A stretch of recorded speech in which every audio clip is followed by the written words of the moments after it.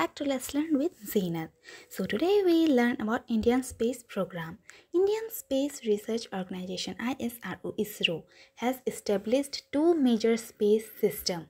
The first is Indian National Satellite System INSAT, that is geostationary satellites for communication, TV broadcasting.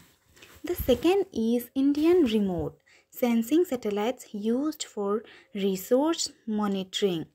A transponder is a wireless communication device that picks up and responds to incoming signals. India's first EduSat GSat-3 was launched in 2004. Q bandwidth 12 to 18 Hz is mostly used for satellite TV and VSAT systems.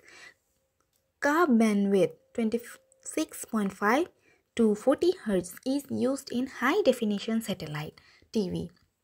D band has the highest bandwidth and L band has the lowest bandwidth.